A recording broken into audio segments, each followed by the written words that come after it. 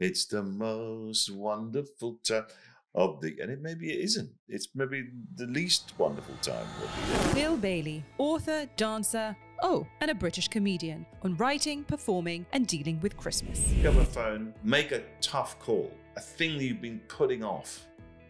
Like, you got to talk to... Oh, I don't want to... Yeah, but you really got to... That's the time to do it. Trust in yourself a bit more. Take a bet on yourself. How do you write a joke? You know, what's funny? And my answer would always be, I start with a laugh and work backwards. So there you go. You have a laugh and you go, what would cause this amount of comedy? So I was thinking, this is it. It was like a light bulb moment went off. I was like, I should just let go. What did you enjoy more? Strictly Come Dancing or performing at the Royal Opera House? Well, that's a tricky question there. Welcome back to Anatomy of a Leader with me, Maria Vorostovsky. Before we get into this very special episode, I'd like to wish you a very Merry Christmas, and I hope this Boxing Day you are warm, thoroughly fed, and surrounded by loved ones. It's not always an easy time for some, as we remember those that are no longer with us. But I do hope some of that wholesome cheer will rub off on you just a tiny little bit. And huge congratulations to our giveaway winner, Sonny. Thank you so much for your thoughtful feedback and the suggestions. You have some presents on their way to you. And now, without further ado, Bill Bailey. Bill, thank you so much for coming on the show. Well, you're welcome. Such a pleasure to have you here. No, it's my pleasure. I was watching a Netflix show called Wednesday. I don't know if you're familiar with it. No. About Wednesday Addams from the Addams Family. Oh, yeah. And at the same time as I was watching the TV show, I was reading your book, The Remarkable Guide to Happiness. Right. And what struck me about Wednesday in the show is that how multifaceted she is. So, you know, she plays the cello, she writes a novel, she's very good at detective work, she's, martial arts. And reading a little bit about you growing up, you also had many different interests. So you were sporty, you were musical, you were very academic as well. You have many different interests and you were quite good at many different things. At the time when you were growing up, did you feel like you had to focus on any specific thing? Well, I think that was a real feature of my childhood, was that I didn't really know what to focus on because I had so many interests, like you say. It was unusual, really. I think the school that I was at didn't quite know what to do with me, really, because, normally there's somebody will show an aptitude for academia and perhaps not for sports or vice versa.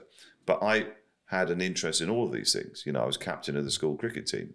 I was the lead in the school play. I played instruments. I was, on track for a bunch of, good results. So they thought in my A-levels. So it was difficult, I think, for me and for them. And I think it led to a bit of conflict and a bit of, I certainly felt that there was a couple of occasions when teachers didn't quite know. I had a music teacher, brilliant music teacher, who was a real inspiration to me, and an English teacher as well. And so the two of them, were arguing, over what direction my academic life should take. So it's always been a feature of my life, I think, since I was a kid.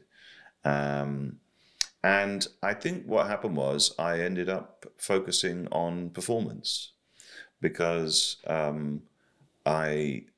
had an aptitude for it, I had an affinity for it. I did the school play, I could play instruments, I could play the piano, I taught myself the guitar. It came naturally. And I think that's what really led me down to the path that I've pursued since. Did you envisage that you will do what you do now?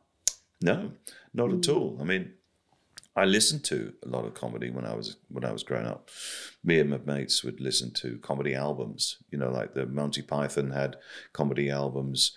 And my dad was a big fan of the Goons, and he listened to the Goon Show And so I was aware of humour on albums and around at the time, but it didn't occur to me that this could be a career. I mean, not at all. I mean, it was something that you might pursue as a hobby, perhaps, or something. Then you'd have to have a proper job, and then this would be something you'd do for fun. Yeah. I always fascinated with, when people discover their talents, or, how do they decide what to kind of go down on? Because I feel like, especially, when you're younger, and for, even for my generation, there wasn't really a process of figuring out, how do you even decide if you're good at that? And I suppose my question is, like, at which point did you realize that you were funny? Well, I mean, it's always a tricky one at that. I mean, I think that there was an occasion where I saw the power of comedy, and I think that had a big impact on me, and that maybe subconsciously, sort of set me along a different path. And it was actually a funeral. One of my elderly aunts died, and there was a sort of wake at our house, and it was all very sort of serious and somber, and I was just a kid, and at the time there was a comedian on British TV called Les Dawson. He was a brilliant pianist, and one of the parts of his act was he would pretend to get it wrong. I mean, he would get it wrong. He would try to play Tchaikovsky, and he'd deliberately get notes wrong, and it was hilarious to me as a kid, and to many other people. And so I'd learned this routine, right? And so my dad was talking to someone, an elderly woman, very, very seriously, and he was taking a sip of tea, and I was playing this routine and getting these notes wrong, and my dad just thought it was hilariously funny, and he spat the tea out. He was drinking the tea, and he just spat the tea out all over this woman. And my mum saw this happen and swore, and I've never heard my mum swear my whole life, right? She swore and dropped a cup, and the saucer smashed on the floor. It was like, and I just thought it was like a little chaos bomb going off. You know what I mean? Like, it was Sketch. Like, wow, what just happened?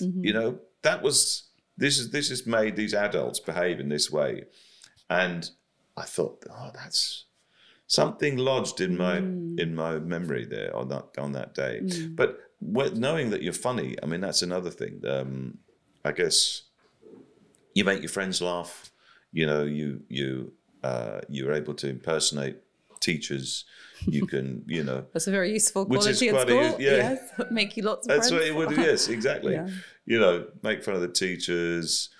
Me and a pal would make up sketches, and we'd perform them in a little review at the end of term. And I guess it's sort of, just one of those things you just.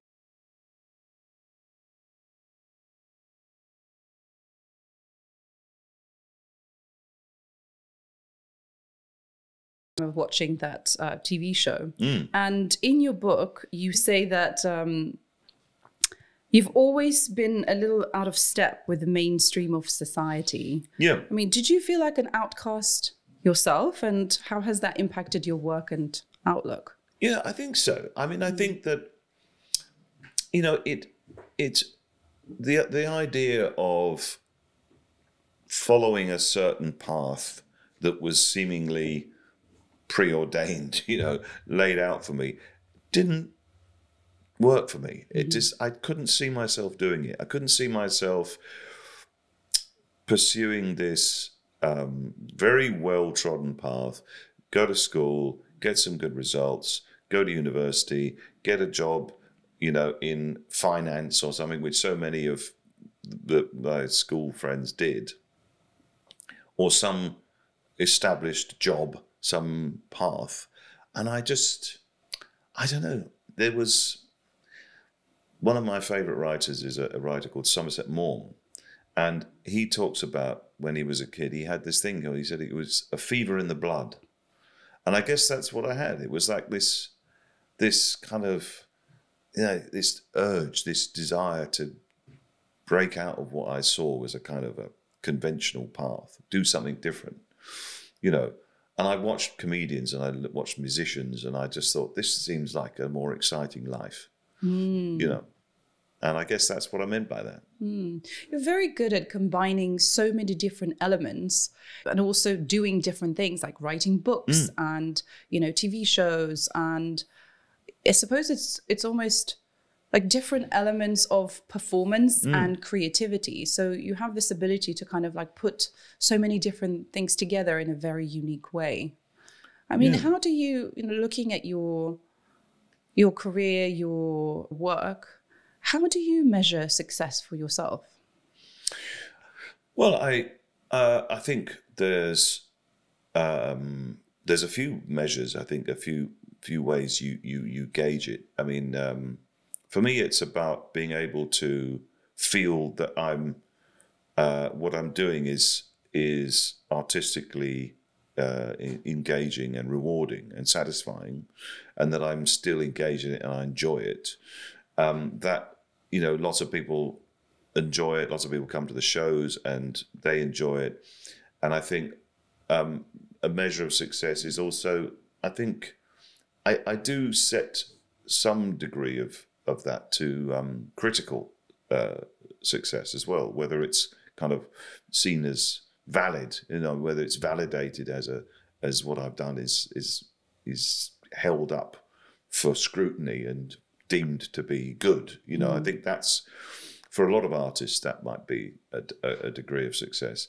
But also I think working with people and getting the admiration and respect of your peers, I think that's another big part of it.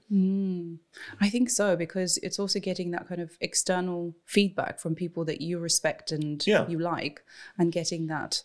Yeah, I think so. I think that's a real big part of it. I mean, we are human beings, and, you know, we don't exist in a vacuum. So, you know, we as much as we say, oh, you know, it's like you have to, you know, focus on what you want, but also, you know, getting, especially being a comedian, you do need that feedback, right? Because that's what, it's a relationship. When you're on stage, it's something that, it's not just, you know, you come in, you've done your lecture, you go home. It's a conversation that happens with the audience. Yeah, and you know, the audience are an essential part of it. You know, you know, I can write something which I think is funny, and I can perform it to the best of my abilities, but none of that makes any sense until the audience get involved. You know, and then that completes the whole part of the puzzle, and then it sort of it is literally greater than the sum of the parts.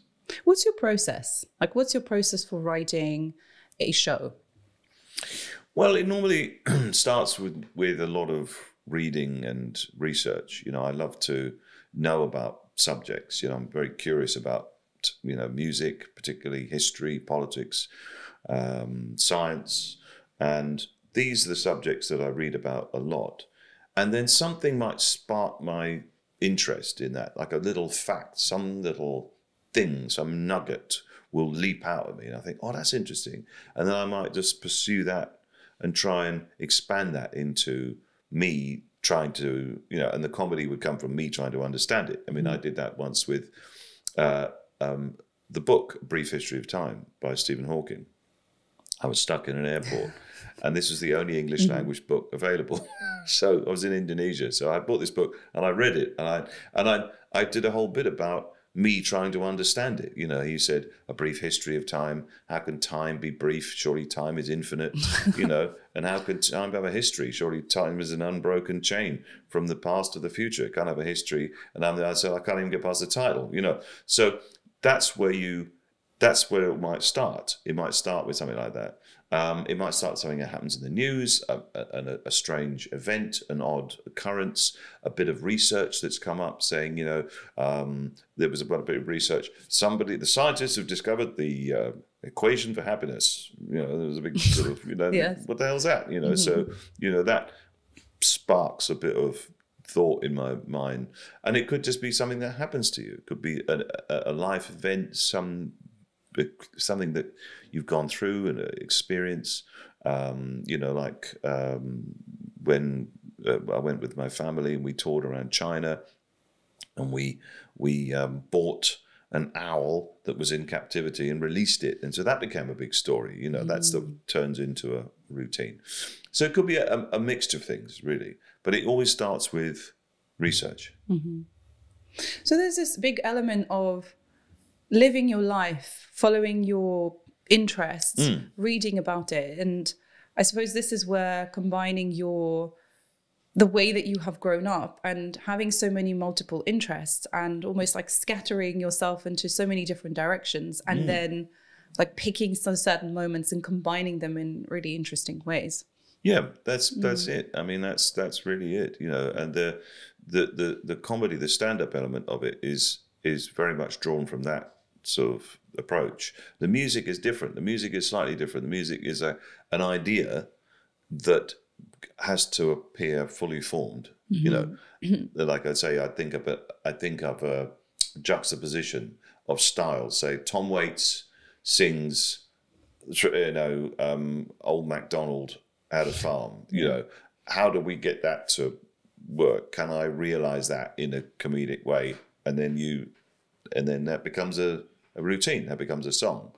So that's a slightly different approach. But yes, you're right. I mean, it's very much, I've found something that I can do which combines all my interests into one, you know, area, which is stand-up. You know, I can do all kinds of, talk about any subject, play any instrument, play any style of music. It's all of my interests in one place. I have been learning a lot from just observing you and how you have followed and created your own path. Because something that I personally struggle with is focusing so much on kind of work and output and almost forgetting that the rest of the life sort of exists.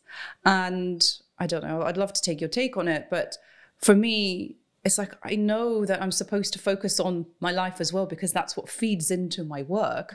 But, you know, for a lot of people, there's this separation between what you do for your job and what you do outside of that. They've struggled to kind of combine the two. Any advice that you would have for kind of following your interest and how that feeds into your work? Well, for you're saying for creative people, for creative arts, or for anything? For anyone. Any kind of job, any life style, any pursuit. Yeah. Maybe even less for the creatives, because I feel like if you're creative, you're already to some extent following that passion. Yep. But perhaps for people who didn't and trying to, I guess, create more of a balance and more harmony in their life. So you're saying if someone's, say, doing a job and it's long hours and maybe it's hard and actually it's you know, it's paying the bills, and so outside of that routine you want to find a way to try and, you know, explore your own interests. Exactly. I mean, I think that there's for me it starts with simple stuff. You know, it would be about firstly trying to find that work-life balance and trying to find time for the things that you want to do. I mean, that's obviously the thing we're all a bit sort of up against it. Time poor. This, you know, never seems to be enough hours in the day. But I think that you can make that happen. You know, part of the reason, well, not part of the reason, but one of the things that came up from the research of my book about happiness was that we can find that balance by being a bit more disciplined, you know, with your time, and allocate a certain amount of time to something, even if it's just, you know, reading, even if it's just taking time for yourself, even if it's just going for a walk. For me, it's going outdoors, outside, being amongst, you know, trees. Find time to do that.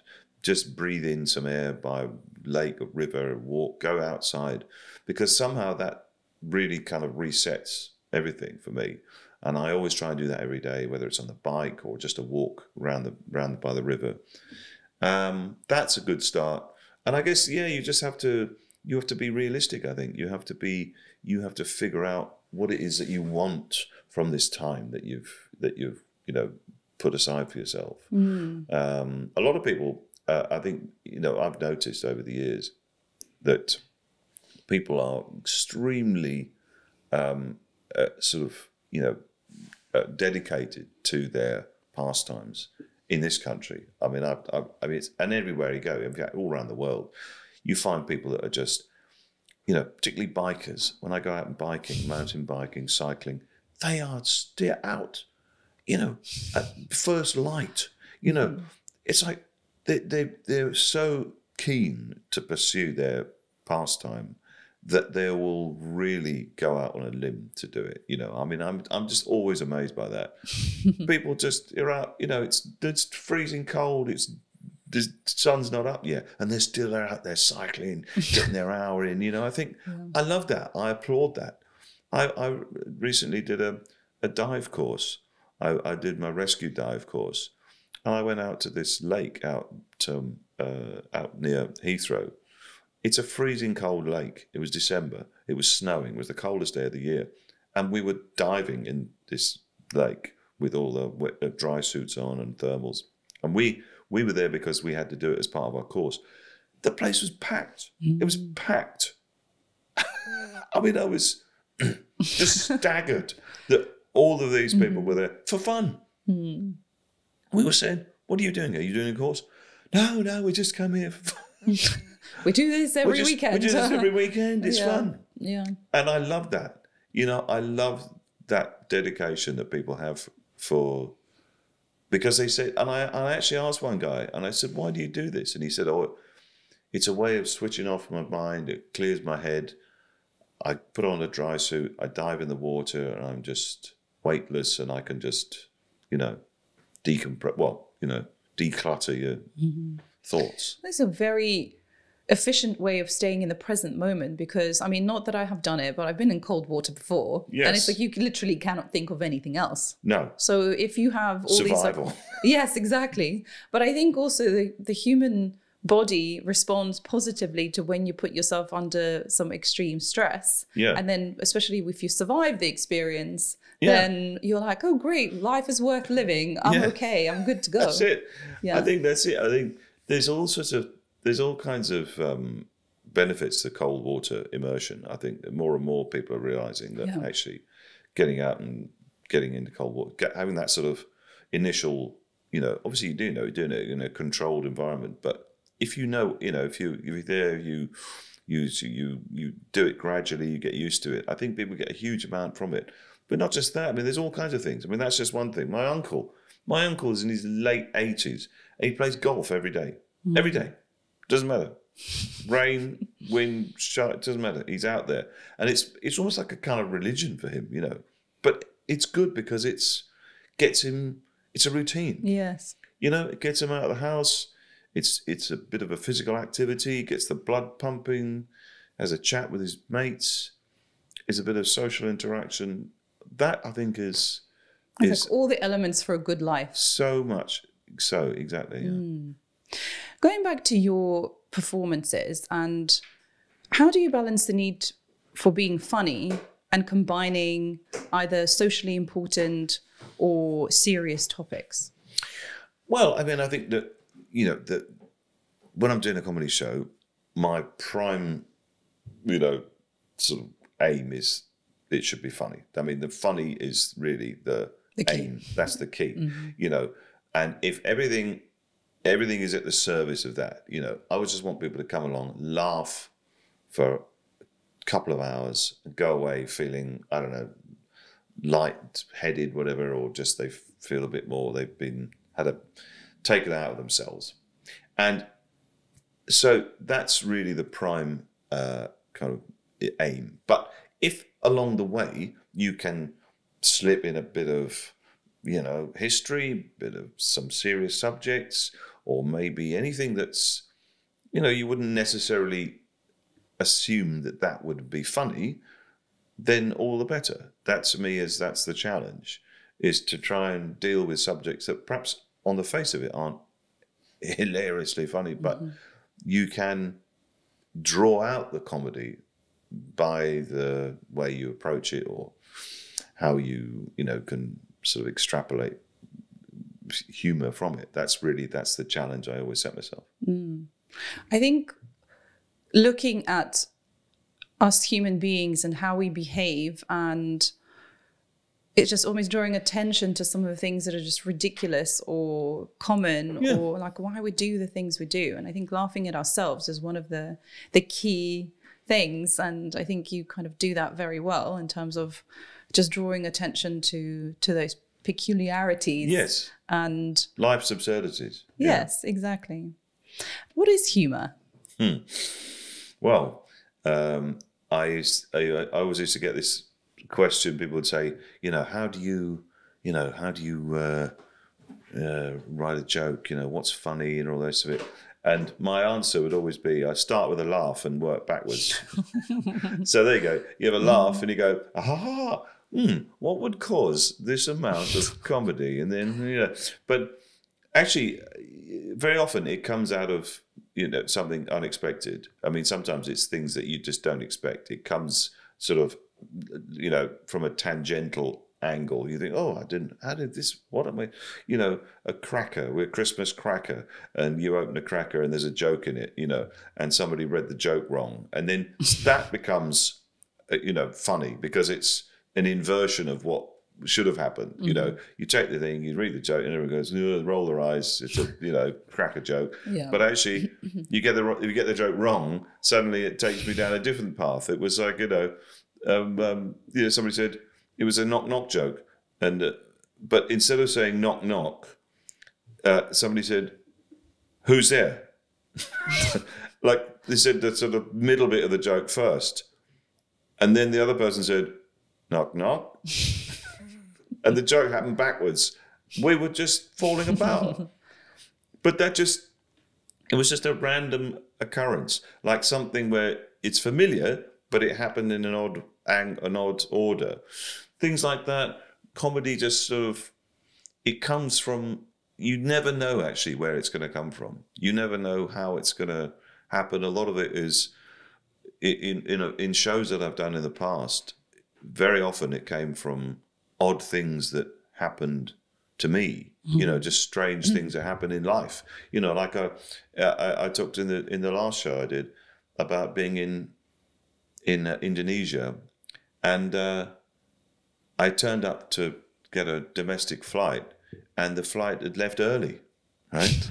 And what? Yes, and I was like, it's like bosses in London. Yeah, this never happens, And I was like, what, and I was so.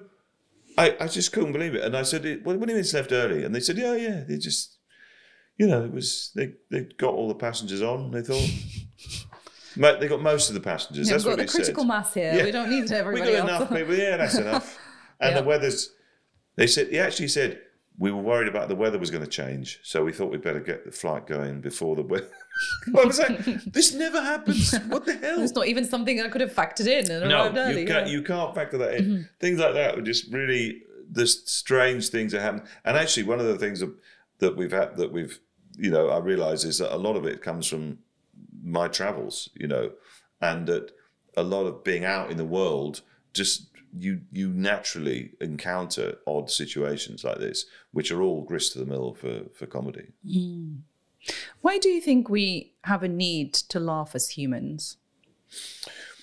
Well, I think that it's something that I realise is, particularly after the events of the last couple of years, when we've been separate from everyone, we've been sort of enforced in our own homes or solitary. It's a communal experience. And it's something which I think is so important to us as a species, as humans. We actually, not only do we enjoy it, we need it. We need that sense of community, of a shared experience. I think it's one of the things that defines us as a species is that, we do better as a group. There's a sort of a great, it was a bit of a revelation. I read about us as a species. It's about evolution. We say that actually we have evolved individually as humans, and we have all these attributes that we've kind of gradually improved over the years. But actually, as a group, as we do better when we all we've all sort of changed all together. And I think that that's very important. I think that, our ancestors did really well in a tribe, in a group, a clan. That's when they really sort of surged forward in terms of like, culture and language and, things like agriculture and things like that. Things that really sort of propelled the human race forwards in exponential leaps was when we worked together. And I think that has a hangover in the modern world in terms of large events. I mean, you look at the football, look at the World Cup we've just seen. Huge communal sense of togetherness of fans, people watching, a global audience of Lord knows how many billion. But in a performance sort of scenario, you see like this sense of being part of something, of being, togetherness, belonging. It's one of the chapters in my book about in happiness. Belonging, being part of something, is an essential part of being human, I think. So a joke's funnier when you have a bigger group? Well, I don't know, actually. I mean, with the whole idea of like canned laughter, it's like if you hear someone laughing, like you're almost compelled to do that anyway. Yeah, it's true. And talking about, I'm just sort of thinking out loud. No, that's true. I think that's right. I mean, I think that often, when I'm looking at the audience, sometimes, I do a joke or something fun, and you see somebody laugh, and then they'll look around at all their friends, and they're like, "Oh, I'm just meant to laugh now." Yeah, yeah. And then they'll look and nod and they'll laugh. So yeah, I think you're right. I think that you are sort of in a group, you maybe feel less self-conscious and less inhibited. Yeah, no, that makes sense. What's been your worst joke? My worst joke? What you mean, a joke that just people just didn't say, looked at me in horror. I don't know, actually. I mean, I think when you start out, you're still sort of trying out comedy, and you don't quite know what your voice is. So sometimes you do a gag or you'll say something that you've just tried out and it just hasn't worked. No. And I'd say the joke that it was actually it was I didn't have an end to it. I started a joke and I had no idea what I was doing, and that was actually, and it turned into something which was actually, in the end, it worked out to my advantage. But when I started it, I didn't know where it was going. I was doing a gig, and I used to be in a double act, and the partner that I did the double act with was on holiday, so we couldn't do any gigs. Anyway, the club promoter phoned me and he said, "Look, we can't find anyone. Would you do it on your own?" And I was like, I was a bit nervous about this. I don't know. And he goes, "Well, look, it's there if you want it." So in the end, I said, "All right, I'll do it."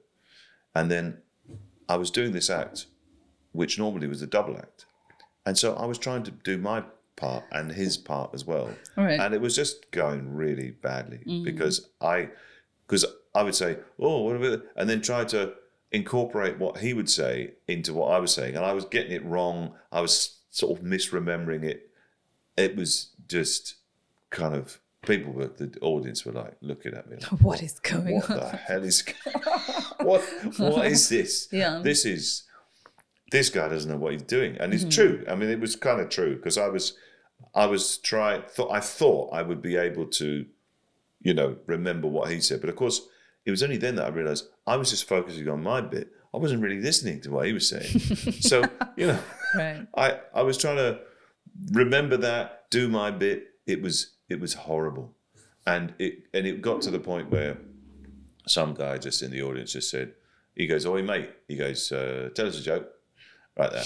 And I was like, in a panic, like I was just thinking, I don't know any jokes. But like, I'm a comedian, I'm bound to know. I must know jokes. My mind was racing like this, trying to sort of appear calm. And I said, "Yeah," and I said, "All right, yeah, I'll tell you a joke. 3 blokes go into a pub," like that. And then everyone shut up then. They were like, oh, wow, he knows, he's got a joke. Brilliant. So I went, and I didn't. I had not, that's all I had. I had the first line. 3 guys going to a bar, 3 blokes going to a pub. That's it. And then, so they went, yeah. So they were like, all right, yeah, go on then. And I went, and then I thought, well, what am I going to do? I don't have anything. So I said, so to buy time, I said, 4. There was 4 blokes, actually. It was 4 guys. So there's 4 guys, actually. And then I went, when I think about it now, there was actually 5. There was about 5 guys. There's 5 guys doing it. So 5 guys, I say 5. It was 10, probably 10. And it just went on and on and on. Like adding numbers of guys till it was like thousands, tens of thousands, and just went on and on and on. And this great big shaggy dog story. And he was getting laughs. So I was thinking, this is it. It was like a light bulb moment went off. I was like, I should just let go of these preconceived routines and just freeform it and see where it goes. I think you're so right about we hold on so tightly to what we're supposed to do and how it's done and worry about it in the moment that we're just to let go and see what happens. Like, okay, it could go somewhere or you could flop, but you know, just go for it, just try it. Yeah. That's amazing. I love that story. Yeah. It was a bit of a it was a definitely a sort of watershed moment in my whole comedy sort of. Well, you're very verbally fluent, and I feel like I'm not really. So when I'm speaking and trying to think at the same time, I really struggle with that. Do you feel like you have maybe a skill that's better than other people where you can talk and think simultaneously about what's coming next? Well, I think that any comic will say that they really come alive when they're in front of an audience. And I think that is unusual. I think one of it always shows up in these surveys of the greatest fears that people have is standing up in front of people talking, which makes people clam up. Yeah. But not only that, trying to make people laugh. I mean, what a reckless kind of thing that is. I mean, that potential to go wrong is huge. So I think it's quite a, an unusual and sort of, odd bunch of people that become comedians. I think what I've noticed about myself over the last few years, well, certainly, since I've started doing it or really thinking about it with any degree of, any more, sort of analysis, and that is that sometimes I love to take a risk. I actually like the feeling of standing up in front of people and starting down the road of something and not knowing where it's going to go and just seeing where it takes me. And that, I think, is a kind of it's almost like an extreme sport. Yes, it is. It's very like adrenaline. It is like field. Yeah. It feels like it feel like doing a bungee jump or something, or skydiving, or something like that. It's like I remember I did this at Wembley Arena, and there was like 13,000 people, and I started a routine I'd never done before in front of anyone. I'd never performed it in front of a crowd before, and I thought, whoa, we don't know where we're going with this. It feels like when you start, it's like a roller coaster. But I love that sense of like excitement and adrenaline that it. Have you always been like that, or is it something that you've trained yourself to do?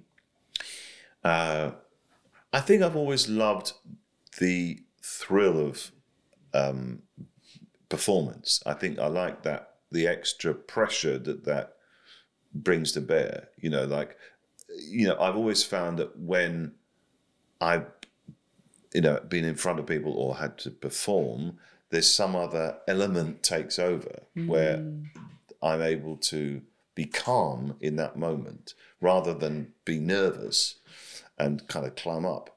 Actually, I'm sometimes a bit sort of nervous and, sometimes when I'm asked about things, like in situations like this, sometimes, I've improved myself a lot over the years, but being able to talk about it, I wasn't able to talk about it really much. I didn't really know what I was doing, but I knew what I was doing when I was on stage, so it was a kind of it's a performance gene, whatever you want to call it, an affinity, and not being able to talk about it before, but now I'm on stage. Yeah, I can talk about it. You know, I feel comfortable. There's a certain amount of stress that is it helps you to be like more engaged, more alert, more, you know, your whole body sort of activated. Yeah. But I suppose it's only when it's to the point where you get so much stress that it becomes almost paralyzing. So you need just the right amount. Yes. And also you need to view the stress as something that is exciting and positive as opposed to the negative. Yes, you use it. Yeah. Yes. Channel it. Yes. You know, I used to get quite nervous when I'm on stage, but then I realized that was just nervous energy. And then you need to be able to, you train yourself to do it over the years, to focus that, channel it into the performance. You've shared a stage with Robin Williams. Yes. Who was an amazing comedian and also somebody who was deeply unhappy to the point of committing suicide. Yeah. And I was researching this, trying to find out if comedians have some sort of a track record for depression, and it seems that there isn't. And I was thinking about it, and I was like, is it some sort of cognitive dissonance that we think of, you know, if a comedian is depressed or unhappy, then that just doesn't fit the mold, because it's like, how can they make so many people happy and yet be so unhappy at the same time? What are your thoughts on that? Do you feel like comedians have some sort of, you know, depressive qualities on a whole, or what are your thoughts on that? I think there was always this perception that a lot of comedians were disproportionately depressed. You know, they suffer from depression, and that comedy was some kind of coping mechanism, coping with it. Exactly. And to be honest, I think it's a bit of a myth. I think depression afflicts so many people across all kinds of different, you know, backgrounds, jobs. It's no respecter of anything. It happens to anyone in any situation. And I think also, sadly, it's very common. And I think that, you know, just by the law of averages, you know, there's going to be in every profession a certain percentage of people that suffer from depression. And I think that comedians are no different. But I think that people perceive it as some kind of corollary to the comedy. Like, how can you be depressed when you're making people laugh? Or perhaps it's the tears of the clown. Or, it's all, you know, fun for the audience, but you're depressed at home. I think that is, it's a kind of a trope that's been applied to comedians, but actually it's something that applies to everyone. Yeah, I mean, I didn't know that, because that was my common thinking, that actually, you know, that was some sort of a coping mechanism, and, you know, you kind of go on stage, make fun of yourself when you're like either deeply insecure. But I think it's the case. It's just, you know, mental health is not something that we are talking about it now, but it's been something that has been laced with, you know, taboo and, you know, something that we should be ashamed of. And it affects everybody, even if you're on stage making people happy. Yes. What was it like to share a stage with him? Oh, it was for me as a comedian, but also a huge fan. I mean, it was an amazing experience. He was very funny, as you can imagine, but also very generous, very self-deprecating, very sort of humble. He was very, you know, deferential to me as a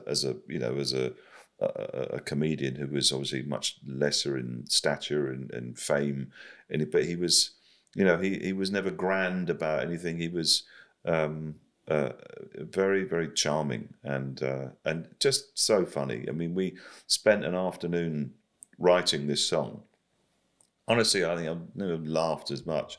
We just laughed and laughed for hours and hours, and it was, you know, this we were performing for King Charles, as he is now, and for his I think it was his 60th birthday. Oh, what a laugh we had!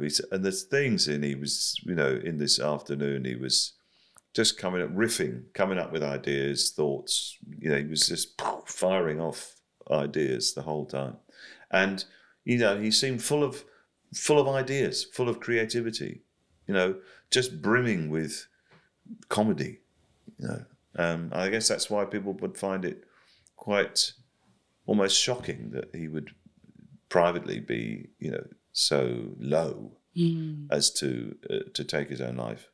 But you know, I mean, I think that, as I say, it's so quite depressingly, tragically common.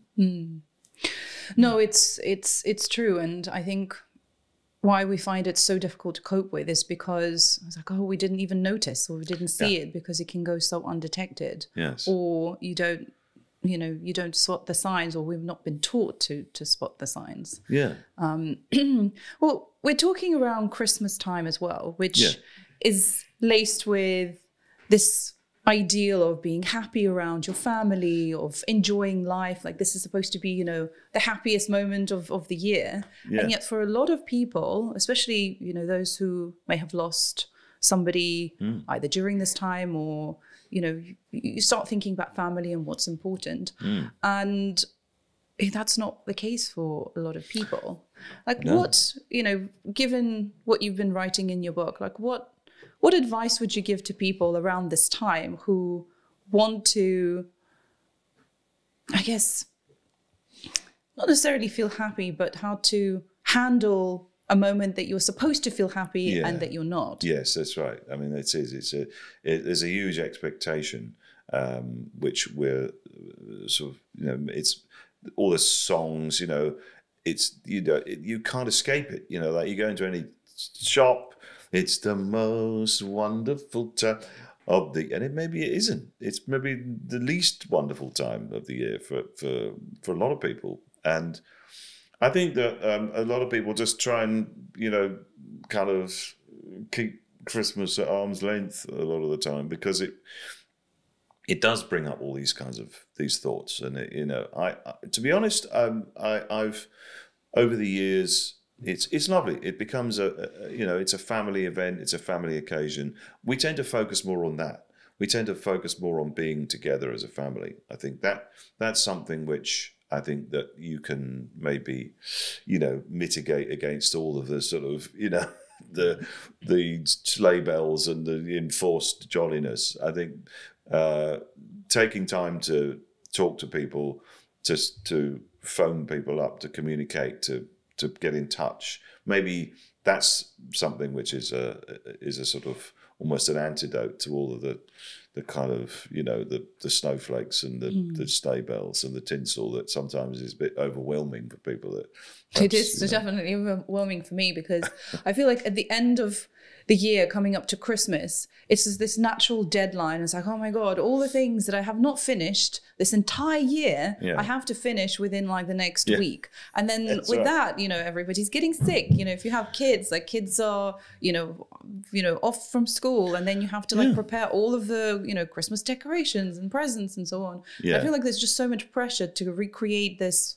fantasy as opposed to actually focusing on what it really means. And I guess also to take care of yourself and to connect with the others. Yeah, I think so. Yeah, I think it's, you know, for me, it's always, you know, try and take time to get in touch with people.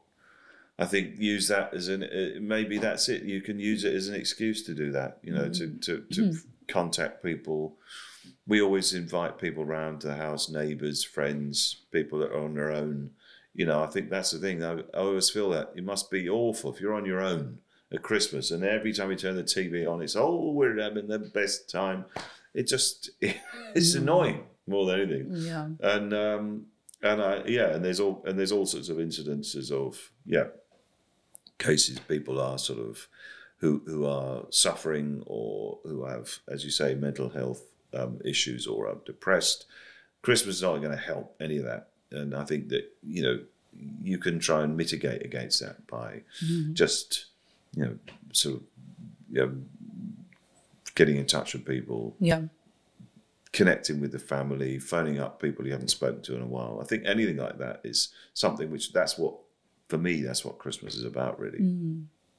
Talking about, you know, difficulties and hardships, in your book, you say hardship is not just something that you might overcome to be happy. It's a necessity, a yardstick by which to measure the good times. which is so true. And what hardships have you endured, and what did they teach you? Well, I'd say starting out, there was a long period where it was just tough to live, tough to make plans. You know, I was living hand to mouth. You know, you earn money from a gig, but it's just enough to get you through the week. So then you have to do another gig, and there's no time to plan. You can't really make any plans. And it's fun, but it was also quite relentless. And there was a time when I just thought, how can I keep on doing this? I mean, really, this is sustainable. This is what I'm going to be doing now I've been doing it for a few years. And I was like, I don't know whether I can keep doing this. This is taking a huge toll on my, like relationships, on my health. You know, I was like probably drinking too much, staying up too late, eating late, you know, traveling, driving a lot, stressed, you know, lack of sleep. It's not healthy. And so what I did was I took a big risk and put a show together and took it to the Edinburgh Festival and put all my money into this show. And that reaped a huge amount of rewards. It was a big punt, it was a big risk, but from that, a lot of other good things happened. And also I think, you know, when I'd say it wasn't really hardship, but maybe it was a big loss when I lost my mother. My mother died, it was 15 odd years ago now. And she died relatively young. I mean, she was in her early 70s, which, okay, it's not young, but it's not, these days, it's not, you know, it felt like, you know, she was too soon. Yeah. And so that was a big kind of, it was a big loss. I really felt that, you know. And it took me a while to get over, you know, because I sort of, you know, I still miss her now. And she was the life and soul. She was a great force of energy. And, you know, she was a real instrumental in me playing the piano. She encouraged me. She was always a sort of someone you can, you know, who would inspire, push you to do things. She was a great force, you know, and when she went, it was like a big gap, you know, and I sort of think about it now, and it's been a long time since, you know, but my dad's now 90, you know, and I think he's been on his own now for years as a result. So it was a big loss, but yeah. And then I guess, you know, I think loss is why I equate with that. You know, you kind of, you find you know, ways of dealing with it. But yeah, it's tough. How long did it take you? Because you said she passed away 15 years ago. Yeah. How long do you feel it took you to feel okay with it? To process it? Well, I think grief is a very odd thing. It affects people in different ways. You know, it sometimes it doesn't manifest itself straight away.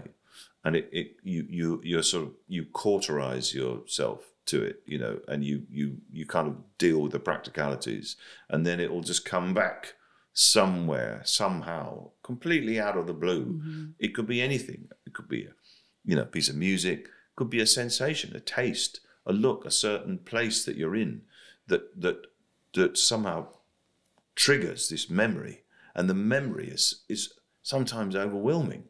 And that happened to me with my mum when and she died, and I, you know, was dealing with it with Dad, and we sorted out some practicalities, and then a year later, of all places, I was in LA, and I was doing a show, and honestly, I mean, I would say, if you're not feeling great, LA is not a place to be. Okay. No. Because every time we go into a shop, people say, How are you doing? How are you doing today? How are you doing today? They don't say hello. like in a shop in the, in the UK or So keep your business to yourself. Yeah, it's like, right? You go into a shoe shop, they don't go, hey, how you doing? They just go, yeah, all right, what do you want? In LA, how you doing? How you doing? How you doing? How you doing? Relentless. And then I cracked. I was in some shop, some deli or something, and I just cracked. And they said, how are you doing? I said, well, I'm not really doing that well, to be honest. I was like, this is like the last thing they wanted to hear. They were like, I don't really want to know how you're doing. I mean, it's just a polite hello. But I just go, no, I'm really not doing that well. I said, I lost my mum a year ago, and I'm really doing. And you can see them like thinking, okay, we get it. They were like looking around for security. And it really, I don't know, just all came out then, and it was really quite overwhelming, I think, because of all the things that you think about in just the year to process it all, and I think also because we had just had a child who, so it was, and I was so grateful that she'd seen our son, so she knew she was a grandma, so that was a big thing, and all of that came because he was with us, and all the memories of that came up.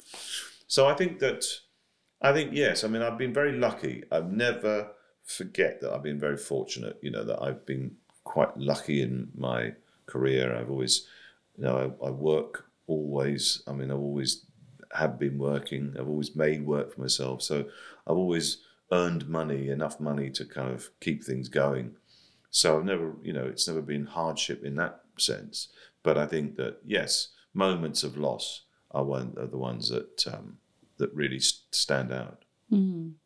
Well, I think, we're always taken aback, or, when the rug has been pulled out of your feet, it's things that you don't necessarily expect that have, the impact on us. And, hardship a lot of it is psychological, and the loss of someone that you love is so deep. And I mean, for me, obviously, I've lost my mum, my stepfather, quite closely together, and they were both very young, and just accepting the fact that you are no longer a child when you lose a parent. I think that has been something that's difficult to process. But yeah, I mean, we all get affected by different things, but for sure, like losing someone is tough. Yeah, I think so. I mean, I lost a very good friend of mine last year, comedian Sean Long, and we were very close, and we'd been close for years, and it was one of those things, that a friendship that you think will last for the rest of our lives. And when he died, it was very much like, oh, how am I gonna, share? He was like, my closest friend, and you'd share things, you'd ask for advice. It was like someone to rely on, and now he's, apart from the loss of him as a great comedian, a great friend, it's almost like I've lost a bit of my, mooring. I mean, I had someone to kind of keep me right. I'd phone him and say, "What do you think of this?" And he would give me great advice, and I'd go, "Okay, yeah." And having that taken away, that's a big loss. It's just not having control over it. It's just something that happens to you that you just, you can't control it. You don't decide when that happens and how it happens. No. Yeah. But actually, Sean, he would say to me this. He was a great one for the Greek philosophers. He read, very widely, and this thing he said to me, which has always stayed with me and will always stay with me. And he said that there's nothing much we can do about life, but the one thing that we can control is how we feel about it. Things happen to us beyond our control, and there's no way we can predict what's going to happen.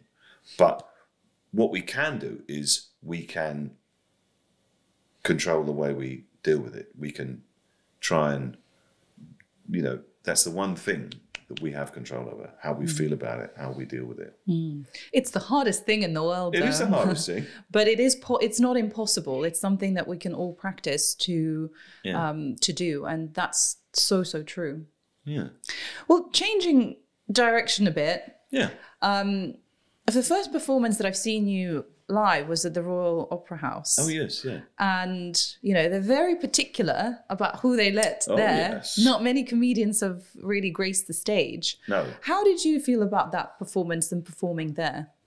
No, that's right. I mean, it's just, it was a huge honour, for one thing, and quite daunting, as you say, because it's quite it's an iconic venue. You know, when you realise that as you're walking through the halls and the corridors, and you know, you think, oh my, look at all these people that have performed here. You know, my God, this is one of the great venues of the world. You know, I mean, Haydn, you know, used to sort of try out his pieces of music there. You think there's a huge legacy of an incredible roll call of the great, you know, musicians, singers, opera singers, the ballet.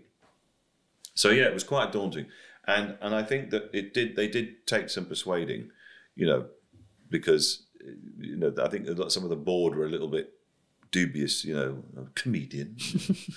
What's he doing here? What's he doing here? You know, that's right. So, but I think, you know, of any comic that I know, and I think of just thinking objectively, because I incorporate a lot of music in my show. Not just a little. Well, a lot. There's a lot of music. Yeah. And also, you know, I'm working with Florence Vorostovsky, as you know, Flo in the show, you know, her.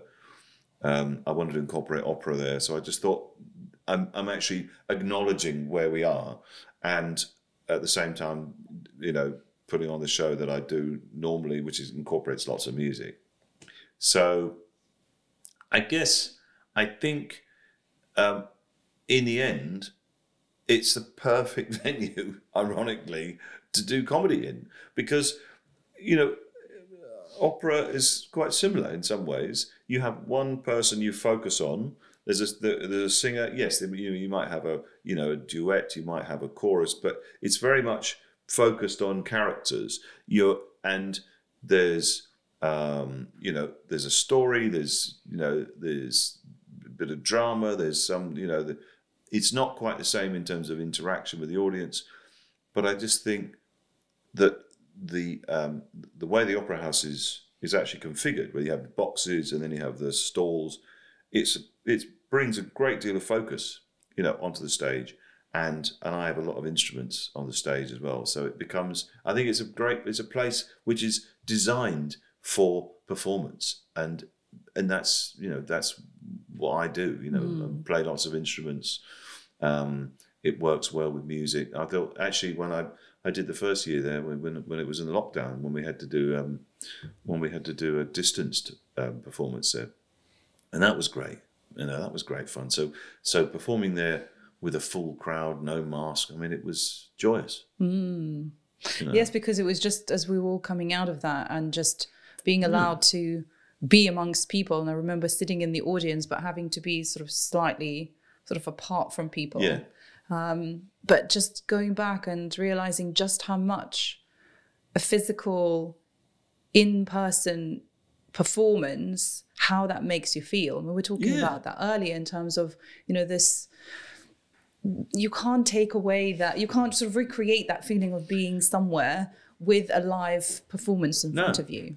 No, you can have all the live stream shows. You know, you can watch all of those. You can sit at home watching Netflix for, you know, till the cows come home. But being in an audience where something's happening in front of you and you're sharing this experience, you can't replicate that. Yeah. Well, you're talking about the communal experience as well.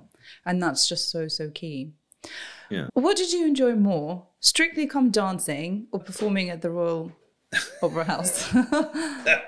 Well, that's a tricky question there, Marie. I mean, what you've done there, you said, do you like these apples or these oranges? You know, that is very much... I'm trying to make you pick something. Yes, you're making me try to pick. How can you make me pick between those things? It's very difficult. I mean, I would say, if you're asking me honestly, which one did I enjoy, then I would say the Opera House, because I was in my comfort zone this is what I do. You know, I love playing with an audience. I love having a big stage and all of that. That's what, you know, I live for that.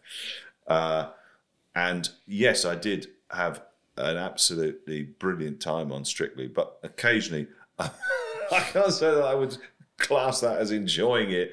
It was tough. It was really, really hard. I was way out of my comfort zone, and there was times when I was actually genuinely nervous. I mean, I was getting the nerves. I was, you know, once I was out there on the ballroom, on the dance floor, then that thing we were talking about, you know, you're on. The light comes on, you're on. You got to perform. You channel the nervous energy. You just, you know, you do it. But all the training and the prep and the kind of just the build up to that show at the Saturday night, the dancing, it was tense. Why did you decide to do it? Well, they've asked me a lot of times before. I've never been able to do it because it's a big time commitment. It's weeks and weeks of work. And I just thought, I can't commit to this amount of time, particularly if you do well in the competition. I mean, Well, you won. Well, I won, yeah, I know. So, I mean, you're in there's weeks and weeks of work. And I thought, but, you know, this is a once-in-a-century situation here where everyone's confined to their homes. Nobody can go out. I can't go out. I can't do any gigs. I can't do any shows, even if I wanted to. You know, it's just not possible. If there ever was a time that I was going to do this, now is it. And I thought I probably won't get asked many more times. And, you know, They're going to give up. They're going to give up. Yeah, they'll just they'll give up. Yeah, he's not doing it. And I just thought, once we get back to normal, whatever that is, then I'm not going to be able to do it because, you know, it's like when you're touring, when you're doing gigs, when particularly, you know, performance is like that time, September up to Christmas, is like, that's when you tour. That's your prime touring time. That's when I'm always away. I'm always doing things. I'm never going to be able to do this. So this is it. I grasped the nettle. Did you think you'd win? No. I didn't think I would win. No. All I thought was, I'm going to give it my best shot. I'm going to throw myself into it and immerse myself in it. And I might learn something. You know, at best, I might learn a bit about dance, and I'll maybe improve my posture, and I'll get some benefits from it. There'll be some good that will come from it. I didn't think for a minute that we would do well, much less win. I mean, I didn't. That was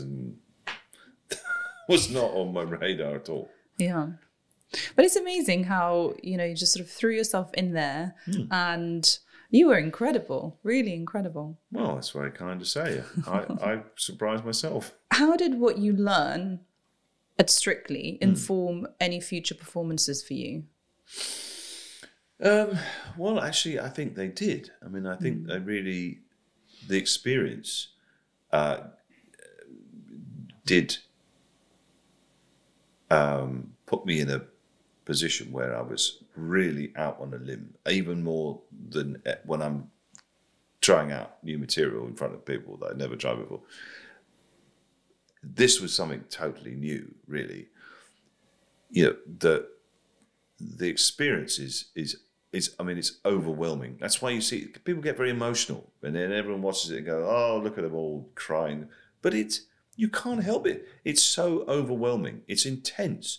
All you do is train for hours and hours and hours and hours and hours, week after week after week, and then you've got this tremendous relief when if the dance goes well and I haven't fallen over and set fire to the studio, you know, which I thought was going to happen.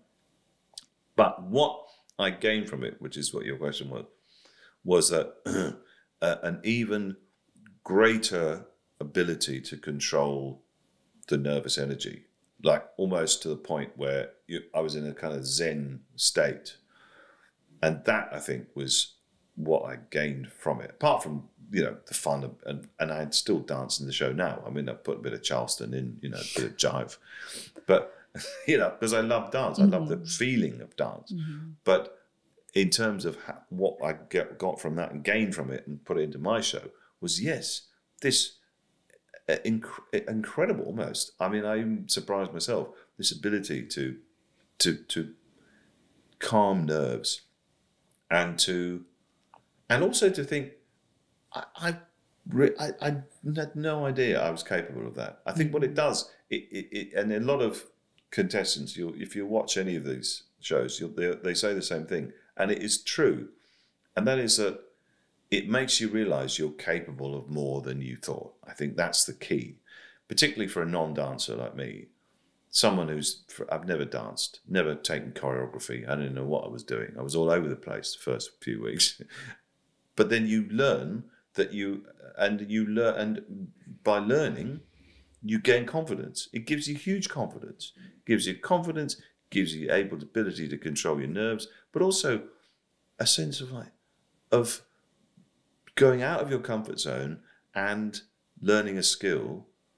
You surprise yourself in terms of what you're able to achieve. I think that's the big take home for me. And that's it. If you don't try, you're never going to get that feeling. You're never going to build on that confidence. No. Yeah, no, that's so true. I think a lot of the times we're just, I say we, talking about a lot of people who are too scared to try something, or you kind of think about it, but I'm not going to do it. And it's like the point of it is just to do it. And then no matter what happens, you will learn from it and you can then move forward. But just the act of doing it is already, that step towards greater confidence. Yeah. Whereas if you don't, then it's actually building on the reverse. I think so. I think fear of failure is a big hindrance to a lot of people. Embarrassment, humiliation. Oh, I don't know, do that. Or I might fall on my face and it would just... And I understand that, and but it doesn't necessarily have to be in that sort of public forum. It could be anything. It could be about learning a skill, learning an instrument, setting yourself a challenge. A physical challenge, a run. A long run, a 5K run, a marathon, just or something. Even you set yourself goals. You gradually increase them. I think that's for me, that's a great life skill that I've learned. Is that you set goals, things for yourself, not ludicrously unachievable, unrealistic ones, but realistic goals. And then having a plan, seeing it through, one of life's great pleasures, I think. One of the greatest things you can do. Simple plan it, execute it, move on. There's no better than that for me. Do you have a process for planning goals? Is it something that you do regularly? Yeah, all the time. Planned, I love to do that. I love to plan. I'm planning a thing now. I'm planning a walk, a great hike across Scotland. And it's building on the last walk that we did. It was 100 miles. And that was tough, but it was on a path and it was well signposted. And the next one is 200 miles and it's not signposted. You need maps and compasses. You have to navigate yourself. So it's a bigger challenge. The diving, I learned to dive, but I want to go to the next level. I want to get to the advanced. And so we did the advanced. Then I want to do this. I want to become a rescue diver. I want to be able to, if I'm in the water and somebody is in trouble, it means you can help them out. Things like that. I think I never want to stop learning, gaining knowledge. I think that's something perhaps as a reaction to the fact that I didn't pursue an academic career. Maybe that's it. I'm just making up for that. But I think I would have done it anyway, regardless of what I would have done. Looking at education, when you're forced to learn or that you're expected to learn versus learning on your own and actually being curious enough yourself to decide what you want to study and then just go deeper and deeper into that. And I think that's way more valuable because, you don't stop at getting a degree. Like life is all about learning. You just continuously do that. And what I like about what you're saying is that there's just continuous learning, gradual improvement, getting the goalpost further. And you also come across as a person, it's like we've achieved that. You are satisfied. And then you're like, okay, but let's move on. Yeah. What's next? And I really admire that. And I really wish I could be more like that. So, Well, it takes a long time, I think. It's taken me a long time to understand that, to know yourself and know what your skills are, what your strengths are, limitations are. I think one of the great sort of lessons of life is to learn all those things about yourself, to know yourself better. I always think it always used to make me laugh when people would say, what are the things you want to do with, in life? Then people would do surveys and it would be like, what are your top 10 things to do before you die? The things you want to tick off, bucket list. A bucket list. And it would always be pretty much always, not always, but almost exclusively thrill-seeking, like moments of absolute instant gratification. A bungee jump, jump out of a plane, swim with a dolphin, sharks, a shark, something like that, something, and then you could, and not one person ever said 10 things you've done. Try and understand yourself a bit better. You know what I mean? Like, apply a bit of self-knowledge. Understand your strengths and limit and your expectations. Learn a language. These to me are far more important. But I guess these lists are always about these kinds of. They're not exciting. They're not glamorous, and they're actually really hard work. Yeah. Over long periods of time, and. You're right about the instant gratifications. Like we would just want to achieve things straight away. Yeah. But really, when you break down to it, like it takes years, months, days, years to get somewhere, to progress. Yeah. It's not something that just happens overnight. Yeah. And I think and then just, going back to the happiness thing, I think that's why so many people's, desire for happiness doesn't work out. Because actually, you haven't really defined what happiness is. You think you're equating it with excitement, pleasure, sensuality, sensual pleasure, gratification, instant, a hedonistic thrill. Whereas actually, it isn't quite as exciting as that. And you don't actually equate that with what those things are. I think happiness is, like I talk about a little bit about it in the book, I didn't want to go into it in some great academic detail, but it interests me that the Greeks, when they were trying to figure out what happiness was, there was one school of thought which was like, it's not about this. It's about living a good life. It's not necessarily pleasure, which is great. I mean, we all want pleasure, but it might not necessarily do it for you. It might not be enough. You might want a bit more. But it isn't enough. I think it's a package of happiness, right? Because you have to hit certain, if you don't have any pleasure in your life, you're probably quite miserable. So I think there is definitely, required. Yeah. But when you're talking about sort of the fulfillment, satisfaction, that comes from doing hard things and overcoming things as opposed to just getting them instantly. Because, we live in a world where there's so many things that are available to us, and yet we're deeply unhappy that, no matter how many privileges you have, it's not satisfying in itself. So there needs to be some sort of struggle to get there, but enough for you to feel that you can overcome those challenges. And I think this is where putting yourself out there and testing the boundaries of what you can do and building on that, I think that's what creates lasting happiness. Yeah. Just we have to put in the work to do that. Yes. Yeah, you've got to put the hours in. Yes. Yes, indeed. Do you make New Year's resolutions? No. I tend not to, because, I always think that unless it's something that, they say like if you were going to give up smoking or something, I think that's not a bad one to do that. But I think it puts extra pressure on you if you say you've had a New Year's resolution. I think that telling people what you're going to do is good. I think that's the way to do it. You know, Gets you to commit. It gets you to commit, yeah. And I think that's probably has a more impact than. But if you can, if that's a New Year's resolution as well, and you've told everyone about it, I think great. If you can combine the two, yeah.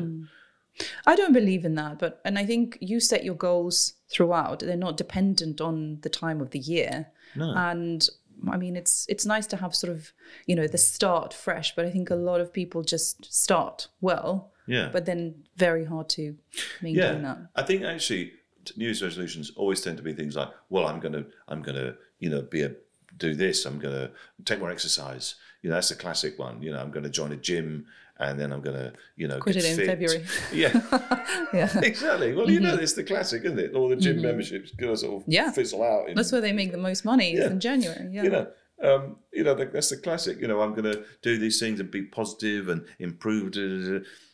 And it's a kind of, again, it's a bit like Christmas. It's imposing this pressure on people to try and sort of make a new start and trying to improve themselves artificially.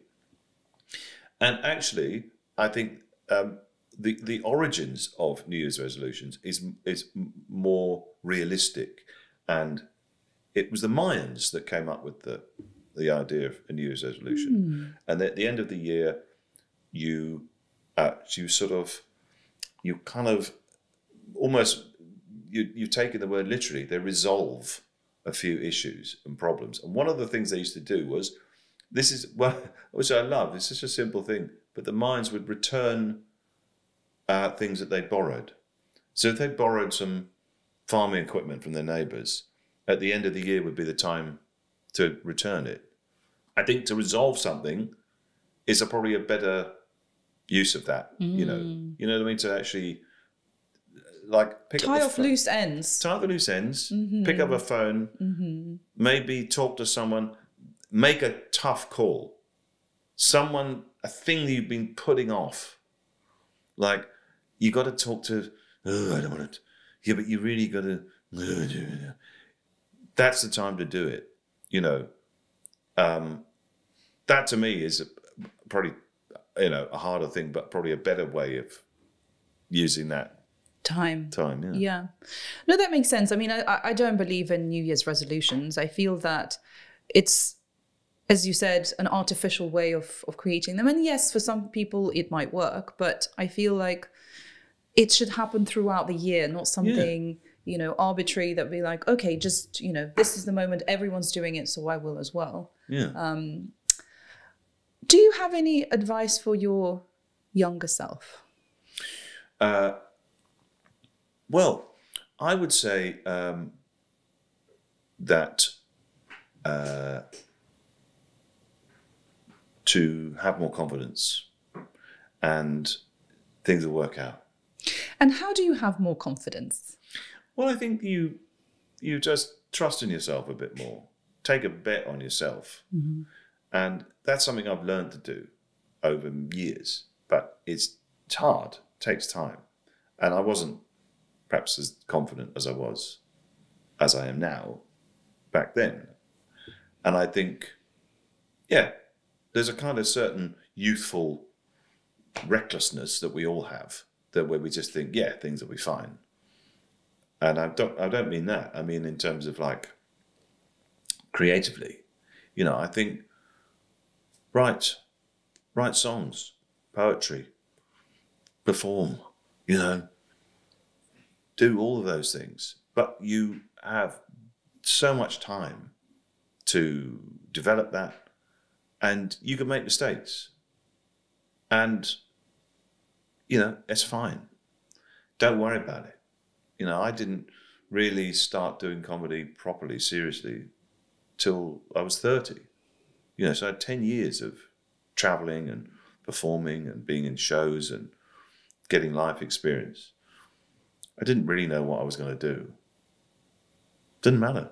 You find your way to something that makes you happy, something that makes you feel fulfilled as a person. You know, it doesn't necessarily happen straight away. Yeah, things take time, as we said. Oh, yeah. And what about advice to regular people. So again, not necessarily creatives or, performers.